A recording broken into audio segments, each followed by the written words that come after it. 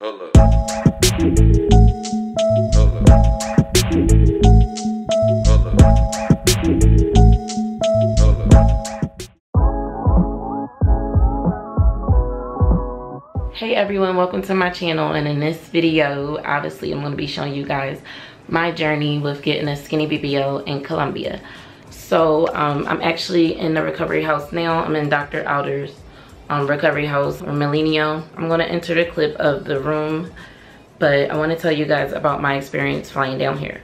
Also, after I tell you guys my experience, I'm going to enter a clip of when I first came to the recovery house, the lunch I ate yesterday, and the dinner I ate yesterday. So today is Wednesday. I got here Tuesday, and my surgery is on Friday. So I just got out the shower and threw on a dress. Today is actually my pre-op with the doctor. I'm excited because I'm like skinny, so I'm just nervous I won't have enough fat for the look I'm trying to achieve. But I don't know, everybody's saying that they think I'm gonna look good because I'm thin, but like I have like a natural big butt to kind of be skinny. So let me tell y'all about flying down here. So I came from Atlanta and I took a connecting flight to Colombia. I had to get to the airport at 4 a.m. My flight boarded at 5:20. I actually should have got there earlier, but I got there at 4 a.m. When I got to the airport, I had to show them my passport. I had to show them the migration form, Colombia's migration email confirmation, and my COVID test. The migration website for Colombia, they didn't send me an email saying that I completed it. So I had to go back on the website and re-register everything. A message came up that said you are already registered. So the agent told me to screenshot that and keep that to show when I get to Miami to go to Colombia, and to show when I get to Colombia. So if that happens to you, just screenshot that message and show the agent. So my flight from Atlanta to Miami was only like 1 hour and 20 minutes. And then my flight from Miami to Colombia was 3 hours. But then the time goes back 1 hour from Eastern Standard Time. When I got to Colombia, I was so naive thinking like the darker black people that I saw here was like black people from America at the airport. So I'm like going up to them like, hey, do you speak English? And they're like, no, Espanol. So I played myself with that, and I was just expecting my cell phone to work so I can translate stuff. But when I first got here, like at the airport, my cell phone would not work. Like I couldn't text, I couldn't use Wi-Fi, I couldn't call. Even though I paid AT&T $10 a day for unlimited international, I don't know what was going on. So I didn't get to use my phone until I was under Wi-Fi at the recovery house.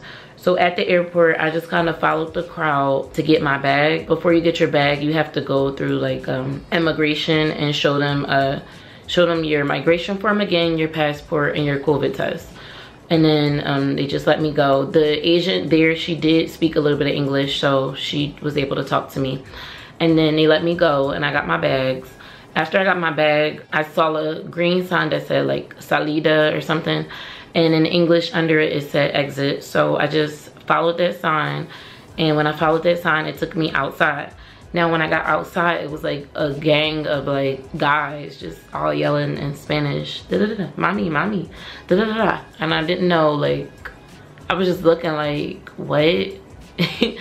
They were like taxi drivers, but like, I guess they were trying to ask me where was I going and things like that. The recovery house, well, Dr. Alder's recovery house, they actually ask for your flight information so they can send a driver to pick you up from the airport. So I'm looking around for my driver because they said that she would have a poster with my name on it. And I didn't see her. Like, I just saw all these guys like yelling, Bonilla, Bonilla. So apparently that's another doctor in Colombia. So then I just said like, no, Milenio, like Milenio recovery house, like Dr. Alder. And they were just like yelling, and then they like walked over to this corner and they got my driver, and my driver had like, they got this lady and she had the sign like that said Jeanne, but I don't know where she was at. Anyways, she was really nice. When she picked me up, well, when they got her in touch with me, I just followed her to the car. And I know this was a third world country and it's supposed to be like really poor, but like it was actually nice cars at the airport. Like I saw a Range, Jeep, Benz Jeep, Like the car that she picked me up in, it was like a Ford truck. It was like, it looked normal. Like I thought that I was just gonna see like poverty. And don't get me wrong, I did see poverty. I'm gonna insert a clip of when I was driving from the airport. But like, I don't know, thought it was gonna be worse than this. So anyway, the driver didn't speak English either, but she had this app on her phone where she can speak into it in Spanish and it tells me in English, and I can speak into it in English and it tells her in Spanish. So we were able to communicate that way. She was super nice, asking me was I okay, was I hot, like things like that. And we had to wait for the security guard and another girl who's staying at the recovery house who had she grabbed the wrong luggage when she landed yesterday. So after that, we headed to the recovery house. Inserts clip driving. They drive so crazy here. I'm in Colombia, just came from the airport, on my way to Milenio. I don't know if I'm saying it right, but Milenio recovery house. Y'all, they don't even look at the lanes. Like, they just drive between lanes. They do what they want. I was just talking to the girl. I was so happy that she was in a car with me because she was actually really cool. And I was talking to her in Dr. Alder's like surgery girls group chat, and I didn't even know because there's so many girls in there. So we were just talking about a whole bunch of stuff. She's from New York, I'm from Philly, so she was normal, cute. We start, having normal conversation, which made me also feel more comfortable about being out here by myself. So when I got to the recovery house, inserts clip. So I just got to the recovery house, y'all. I look crazy. I got on last night's makeup, so I gotta wash my face. I went out last night. My flight was at 3 a.m. Hi. It's nice. It's gated, as y'all can see. Milenio. It smells good in here. It smells like Fabuloso. Okay, so this is the room that I'm staying in. It's a private room and it has a private bathroom attached to it. This is my suitcase. I'm gonna list all the stuff that I packed. They have a closet. That's my towel. I just got out the shower, and they actually have a safe if you want to put your stuff in a safe. After seeing like what the recovery house looked like, I was starving because I didn't get here till 2 p.m. which is really 3 p.m. Eastern Standard Time. I FaceTimed and texted all my family and friends, let them know I made it safe and my phone wasn't working outside of Wi-Fi. So then I washed my makeup off my face. I went and ate lunch. I actually ate 2 portions of lunch, and the chef cut up some mangoes and pineapples for me. And then I got back up and ate dinner. And I'm gonna enter the clip of the lunch and the dinner that I ate. This is a dinner that they prepared. It's fish, vegetables, mashed potatoes, and is this raspberry juice? All the berry juice. Oh, and berry juice. They make like fresh juice here, but it tastes different. It never tastes like as sweet as ours. So now today is Wednesday. Today I meet with the doctor. Before I meet with the doctor, I'm gonna go to the Faja store. I'm gonna record that. Ubers here are really, really cheap. If you wanna go with the driver from the recovery house, I think they charge like $10 an hour, but Ubers are like $1 here. Also, it's this app called Rappi. It's like Uber Eats. So if you want some food outside of what the chef makes here, you can order food on the app Rappi. Everyone here is really, really nice and helpful. Like, they were doing the absolute most to help me, and I'm like, no, you're okay. Like, I'm okay. Like, I don't know, I think because I'm a nurse too, I'm just like, no girl, you okay, like you can relax. But yeah, so I'm gonna record my pre-op, and I'm gonna record Ubering in Colombia and going to the Faja store. Okay, so this is the breakfast. Like I said, I'm going to the Faja store today, and I have a pre-op appointment. But first I'm gonna eat breakfast.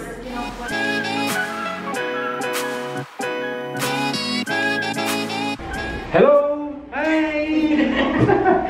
At the beginning, okay, stand up here, please. Take out this 1 second. Take out all this. Scars? Yeah, no problem. I'm worried about scarring. Okay. Okay, when I told you here, you have previous life for your life? No. Have you had any rifles before? No. No, ne? Never, ne? And you have the first No time. kids, right? No kids, ne? No. When I touch you here, I can feel fat. You have fat here, okay? To improve the waist here. Maybe my preoccupation Mi preocupación ahora My worry right now is a little bit que no tengo tanta grasa that I don't have that much of fat para un big butt y para un big hips. for a big butt and a big hips. I want big hips. I already have a nice size butt, so I more so want shape. Okay. And I want like the top of my butt. Okay. But I don't want more projection. Okay. In this case, all the time I talk to the patient. Okay, what are your priority? Hips or big butt? Hips. Yes. Yeah. It's a good answer because when I touch here, I can feel okay. That fat is possible to take and put or in hips or in butt. In your case, you told me hips. Yeah. I will transfer exactly here. If I can, cuando finalice los hips, If I can, when I finish the hips, si me sobra grasa, if I have a little bit of fat left, put in the Yeah. butt. I will transfer it to your booty. Yeah. Okay? Okay. Okay, perfect. All full stomach, all full side here, turn around. And in the back, full back. Yes, because I have like. This, exactly. It's Yeah. not good. No, It's not good. it's Fat, ugly. Fat here, take out all fat here, exactly in that place. Yes, right here on the top. And when I take that fat here, to gluto, your butt will grow. Your butt will gonna look, it's gonna look Look more big, projected. yeah. It's only with illusion. When I take Yeah. this, will look bigger when I take that fat. Yes. Okay? Okay. And I promise, if I take huge fat, I will put in hips and the back. Okay. All right. Alright? Yeah, just Yes. fill me up here. Exactly here and exactly here. Yeah, yeah. But the priority is hips. Priority is hips. Like I want. Like. Like this and exactly Yes. like this. Yeah. Perfect. Okay, y'all, so I'm at this place called Skin Look, getting a faja.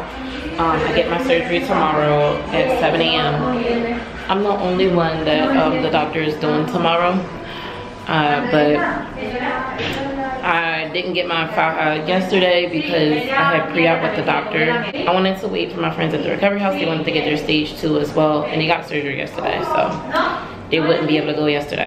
So this is how I look pre-op. The stomach goes ill as much as my butt. So they took my measurements and they're saying that I need a small, but let me show y'all what it looks like in here. This is what it looks like. They have dressing rooms. They're doing construction over there, but it's just a small place where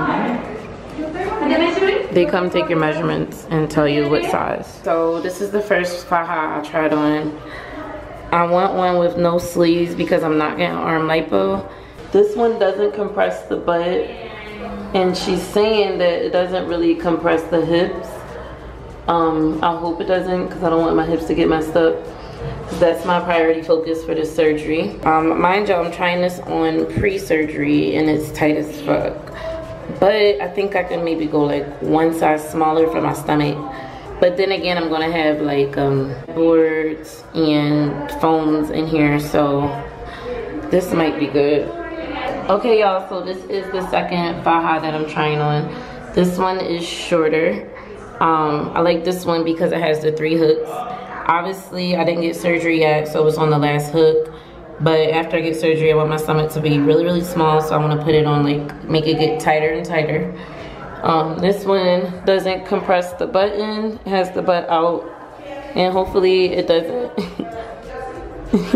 hopefully it doesn't compress my hips, but it's pretty stretchy right here. I just wish they had this material to go all the way over to the hips, because I really don't want to mess up my hips. But I'm gonna get this one too. This one and the other one is, I think it's $60 or $60. Okay guys, so I didn't change yet because I have to get lipo foams and ad boards here. This is an extra small lipo foam that they have. And it has the 3 straps in the back. So you can adjust the sizes. So yeah, I think I'm gonna get these 2 fajas, this lipo foam, and I need to get ad boards. So I'm not sure if they have ad boards. When I asked the guy, he said they were out, but then the lady is saying that they have them. So I'll record my bag and what I got when I get back to the house. I got the 2 fajas that I tried on and the lipo foams. They didn't have front and back ab boards in stock, so I'm gonna buy that from Milenio Recovery House. Milenio Recovery House did give me a list of the things that you need, so that way you'll know what you don't have and what you have and what you can buy.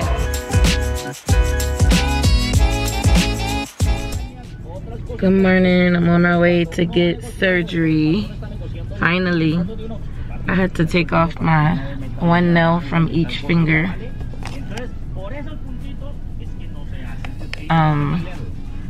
It's 5 a.m. I'm so tired. My surgery is at 7. But I have to take one more COVID test before surgery. I had to get up and wash myself with the dial soap first and then the hibiscus soap. And I called my family.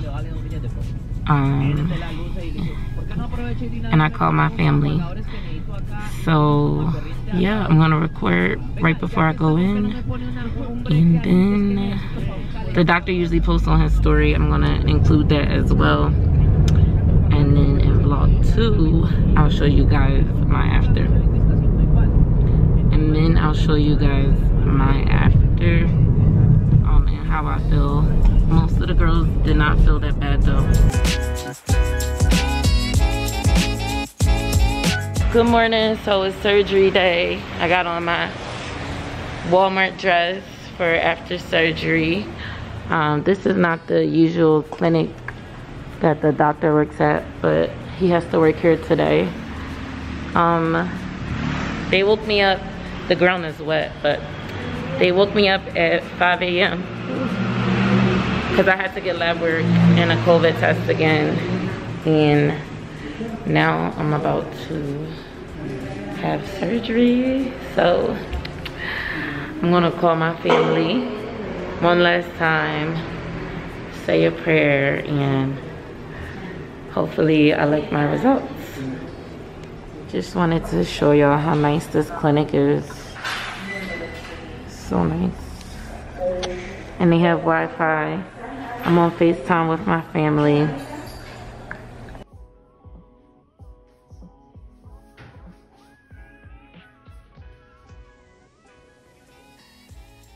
Okay, where are you from? Philadelphia. Philadelphia. Okay, look at this. The procedure is lipo, full stomach, lipo, small waist. I will do transfer to hips. Starting that point. Lipo, strong lipo here, small waist, power transfer to hips here. Okay, full back, sorry, and ab etching here with 3 lines to look better. Lipo the armpits and lipo the chin. Okay, aggressive lipo here, and power transfer to hips. Ready? Ready. Let's go. Let's go. Okay.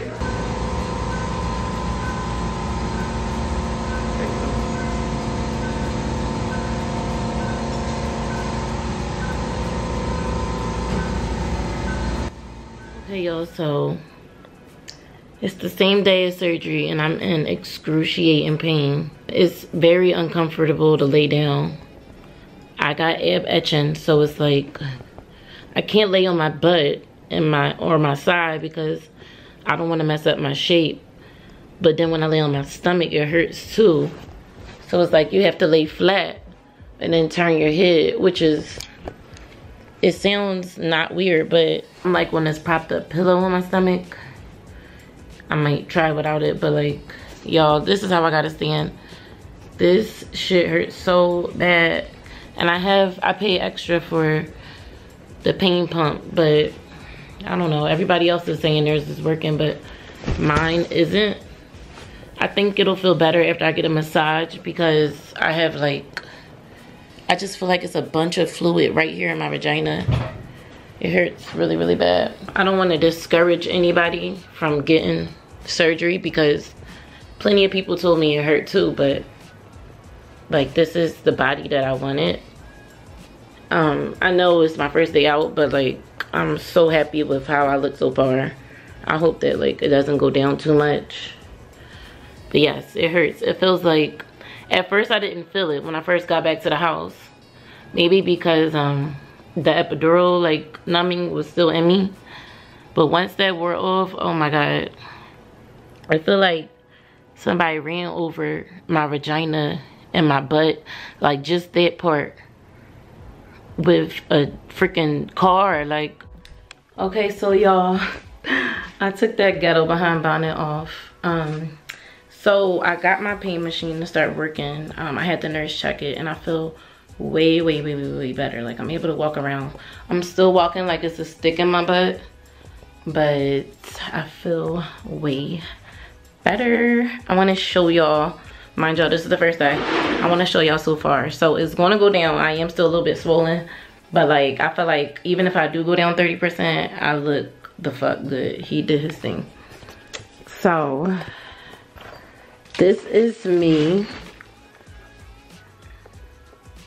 The thighs match, but still look good. Like, he did his thing. I love him.